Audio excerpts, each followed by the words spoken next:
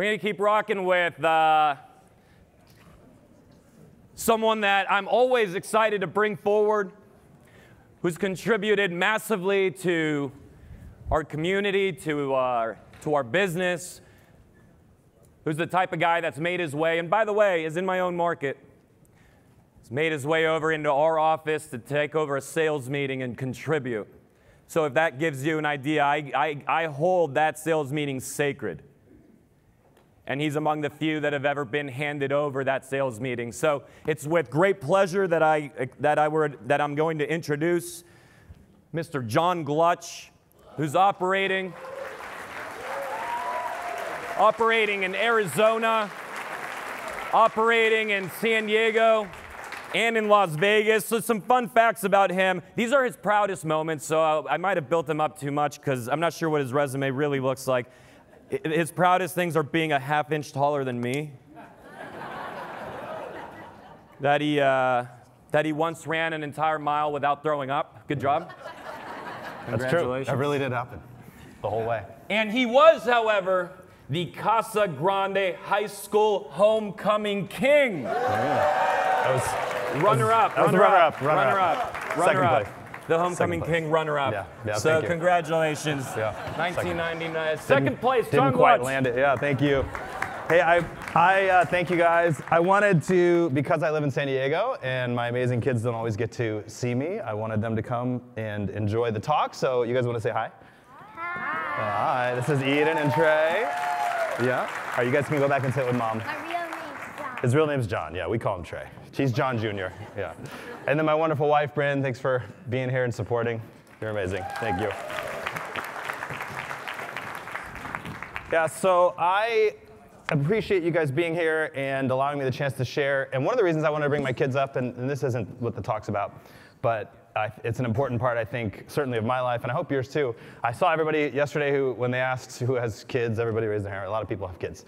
And one of the things that I've tried to do with my family is to change the narrative around the work that I do from daddy has to work to daddy gets to work. And here's what I get to work on. Here are the people I'm helping today. One of our core values as a family is contribution, and that word gets said a lot around here.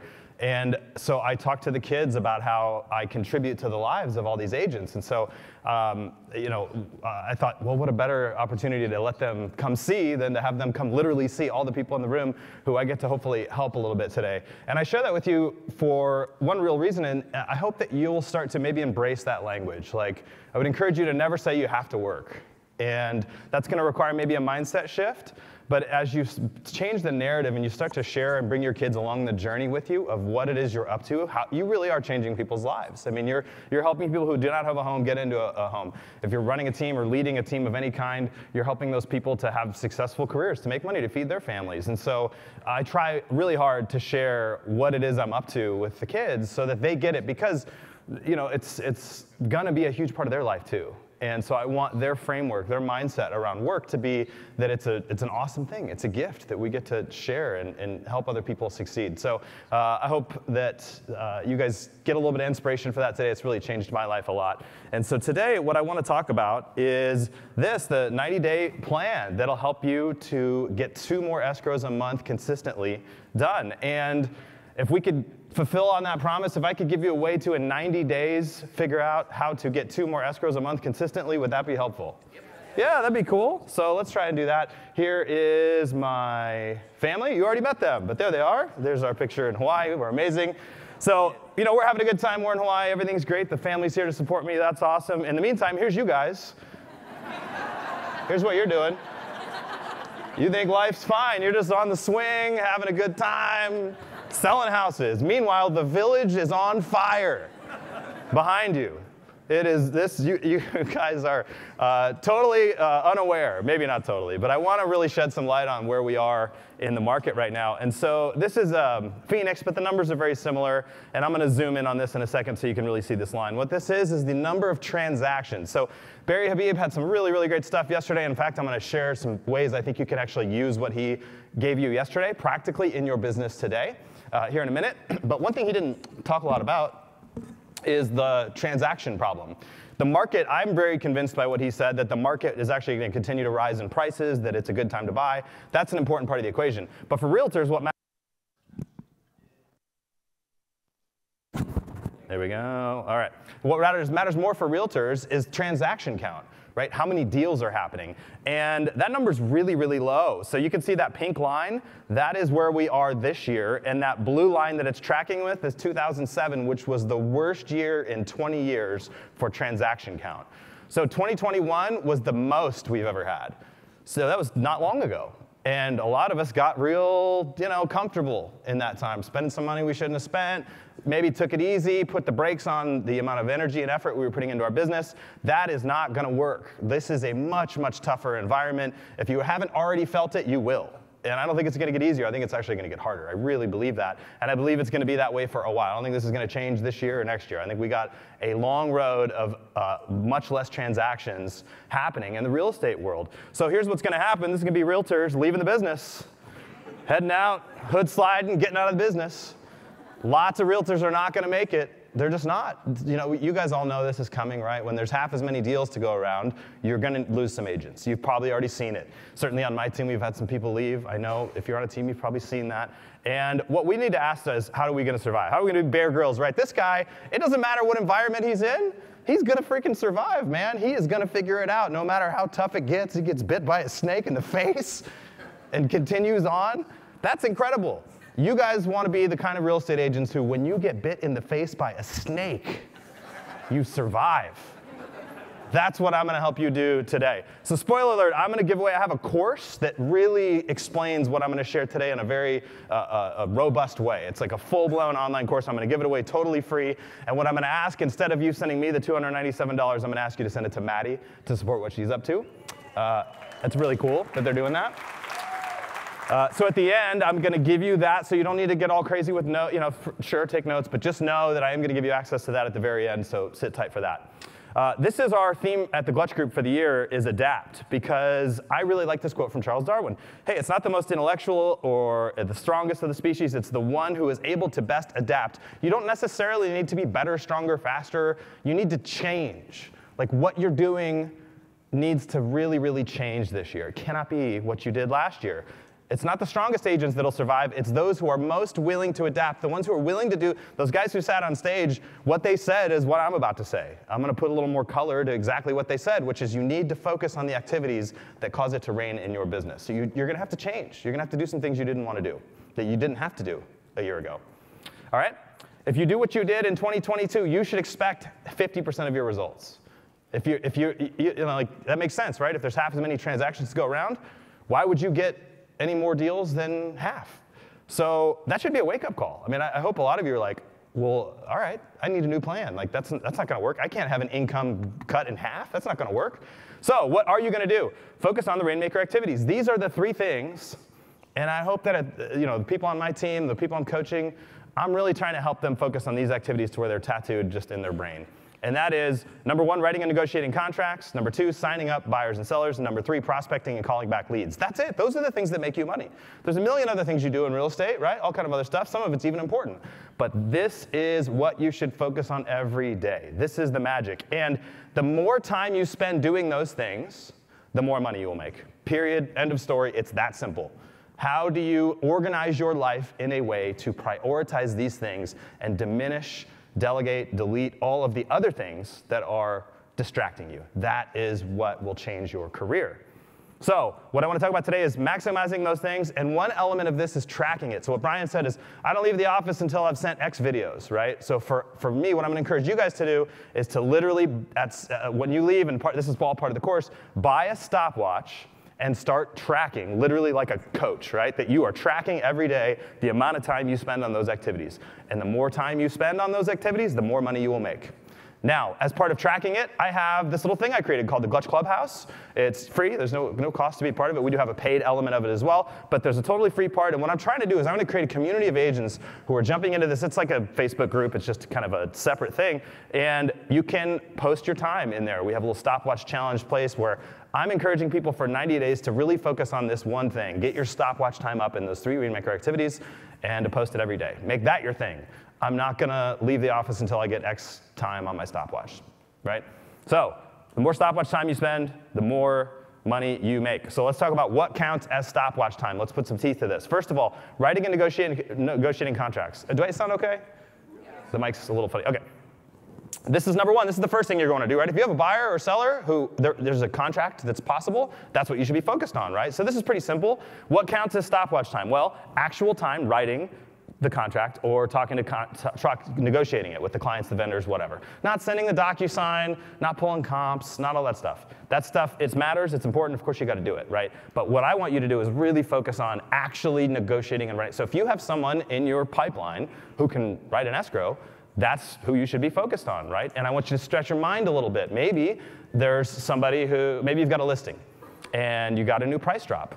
So are you going back to all the agents who showed that house a month ago when the price was terrible and reminding, hey, did you know I got a price drop? And by the way, I think they've got some flexibility. Like, are you really pushing to do your best to actually get more contracts written today? Think that through. Spend as much time as possible on that. Start there, right? That makes the most sense. Then signing up buyers and sellers. This is real easy. What counts as stopwatch time? Well, sitting in front of a buyer pitching your services.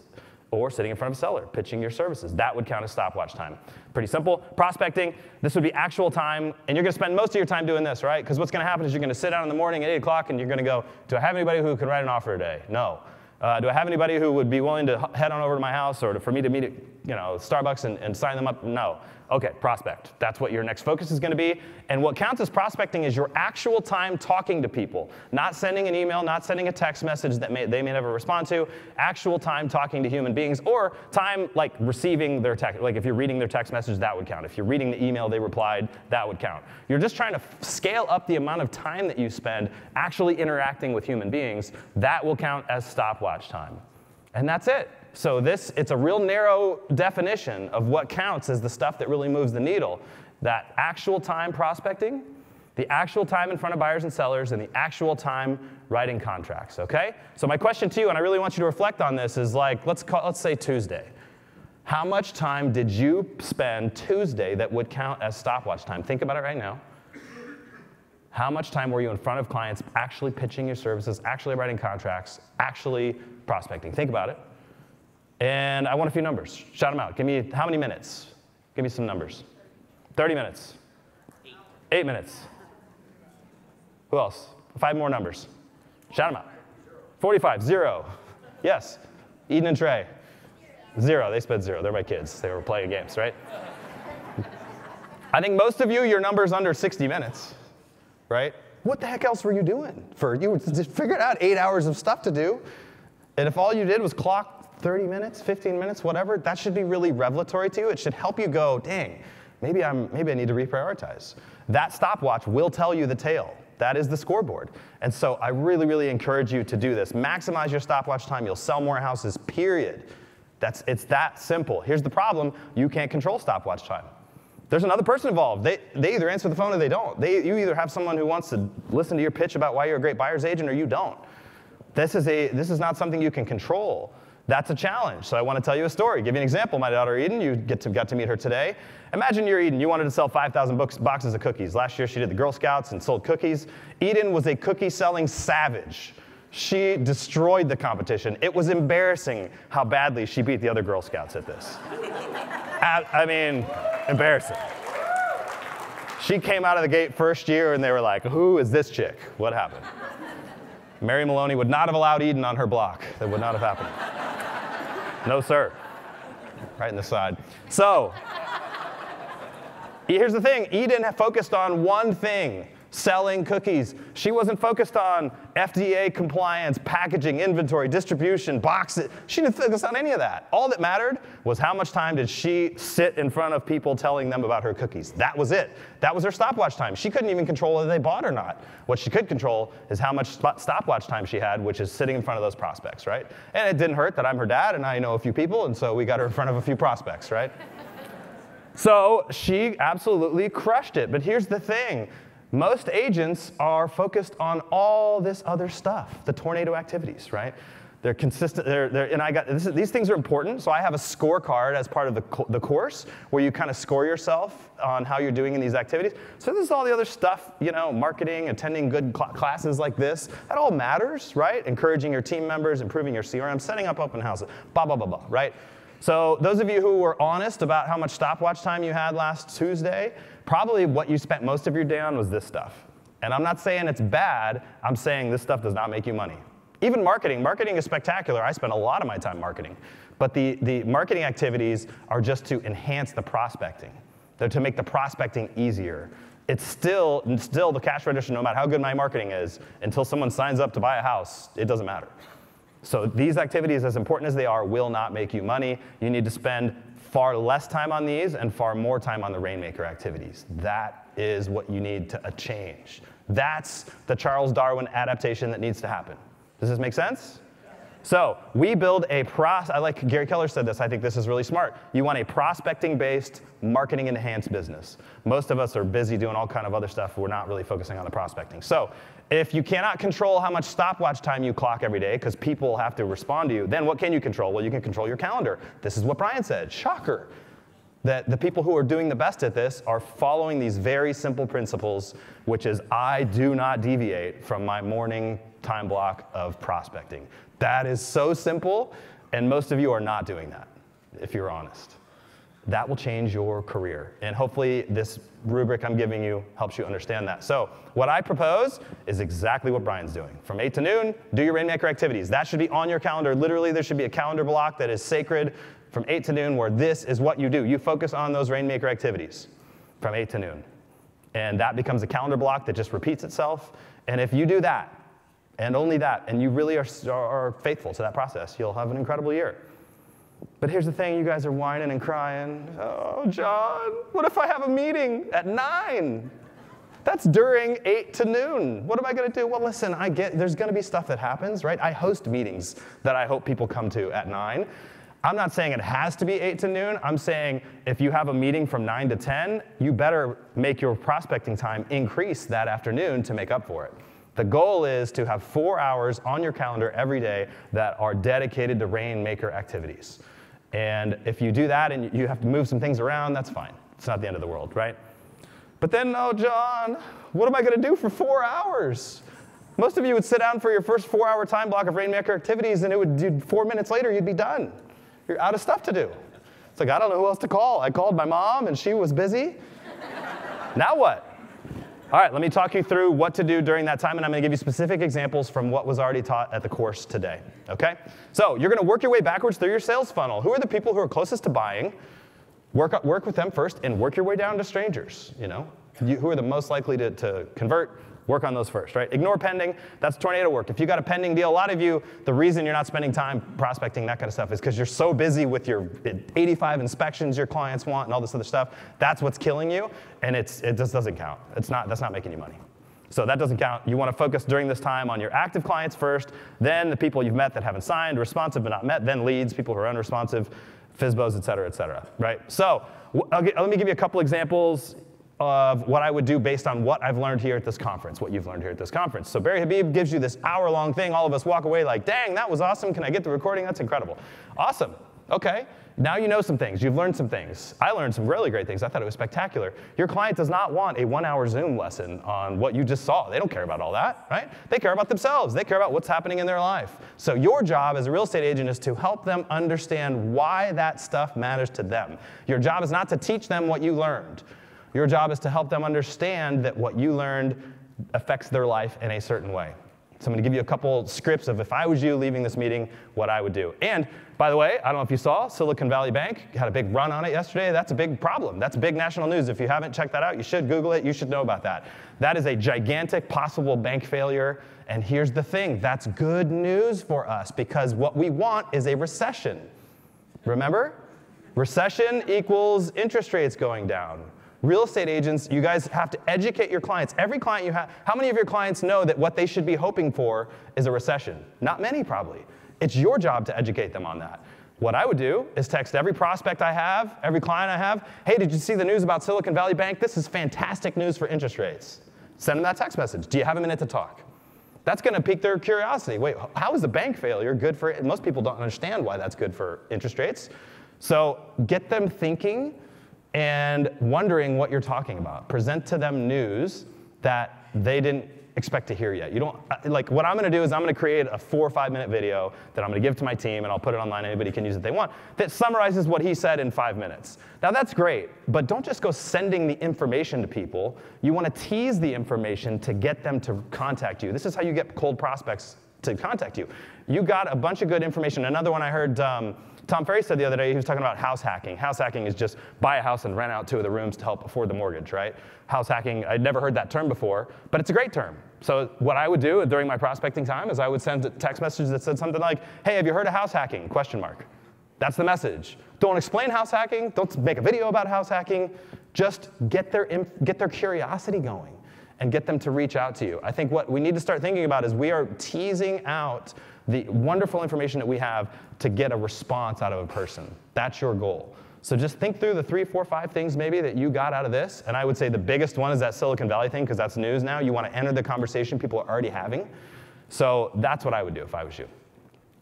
Tease that out. You can also send something like, I was at a conference this weekend, and this would be a good Facebook post, for example. I was at a great conference this weekend, and I heard from the foremost mortgage expert in the country that interest rates are very likely to be 2% lower this summer. If you're interested in learning what I learned, or if you're interested in a quick summary, add your comments in the comments below, whatever. I'll send you the video I made. Don't just post the video. Create the video and then tease it to get some interaction. Okay? All right. But John, what am I going to do with all the stupid poop emoji stuff that I currently waste my time on? So if you're spending all your time prospecting, rainmaker activities, right, when are you going to do all the other stuff, all those tornado activities I explained? This is when you're going to do them from 1 to 5 in an open house. Every day. Every day. If you did 30 open houses in the next 30 days, your life would change. And I think you all believe that, but not many of you will do it. And are you going to get a lot of people at Tuesday, 3 o'clock coming through your open house? Of course not. Like, that's not going to happen, right? But you don't want to be practicing on Friday, Saturday, Sunday when the open houses are a little busier. You've got better people coming through. Don't practice then. Practice on whatever bozo shows up at Tuesday at noon. That's a great time to practice your open house script. That guy's got nothing to do, doesn't have a job. Who knows what he's up to? Practice on him. He's perfect, right? It's like, it ought to surprise you that people show up to these open houses at certain times. That's fine. You're just getting in the habit. James Clear talked about the guy who went to the gym and he just showed up to the gym for 5 minutes every day. That's brilliant. Like, just do that. Just show up to you don't even have to do them long. I encourage you to get to a point where this is where you're working on all the other stuff, your Facebook posts, all the other stuff you're doing. Just do it at an open house. There's plenty of vacant properties that you can sit open, and you can just do your work from there. That's your office.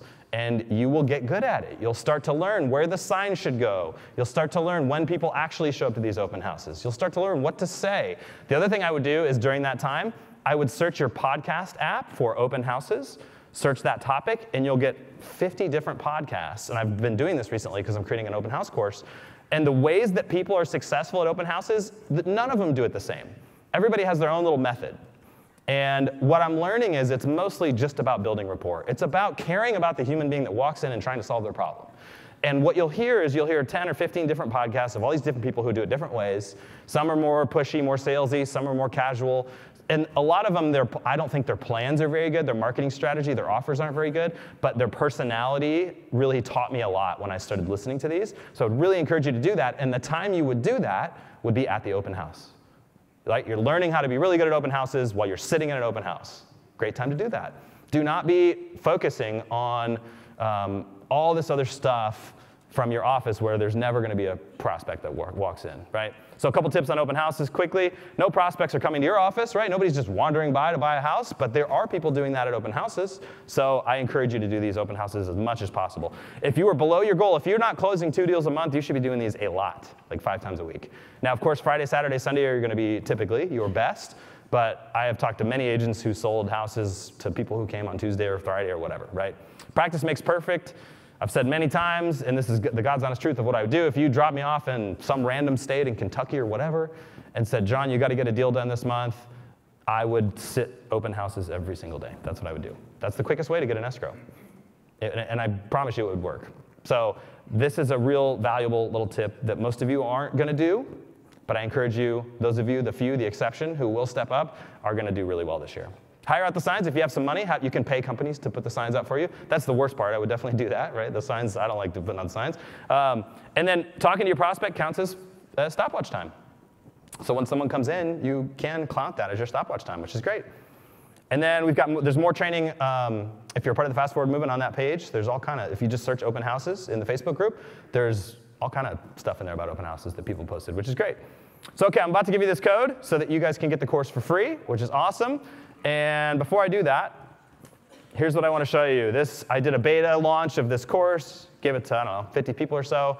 And this is the amount of people who actually started the course out of, 90, like 6. And 4 of them, I don't know what they did. They got in there and were like, this is boring, I'm not doing this, and moved on, right?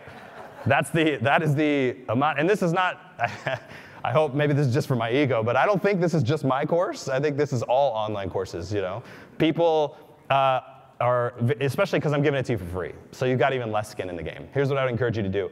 Go on to Maddie's website, give what you can give there, and finish it for her. Give yourself some kind of motivation, some kind of connection to where, like, I'm going to do this because I said I would do it.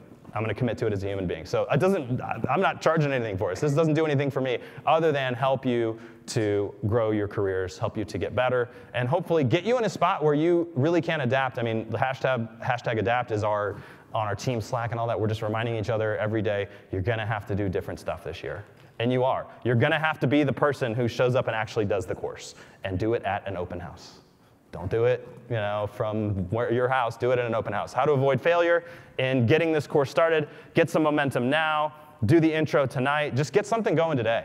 Like, I'm going to give you the thing, and you can sign up. That's great. Don't do it. You can sign up in the right now. That's great, so you can get it.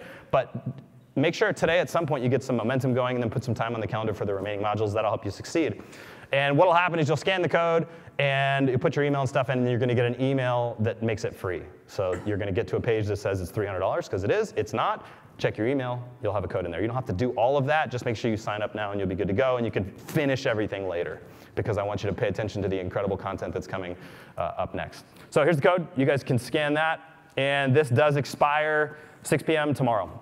So you got to jump on it at some time. All you got to do today is just put your name and email. That way the momentum starts. But again, I don't want you getting all crazy with this course. There's a lot of good stuff coming. So I have time for 2 questions. I have 2 minutes, 45 seconds left. Does anyone have any questions related to the Rainmaker activities, stopwatch time?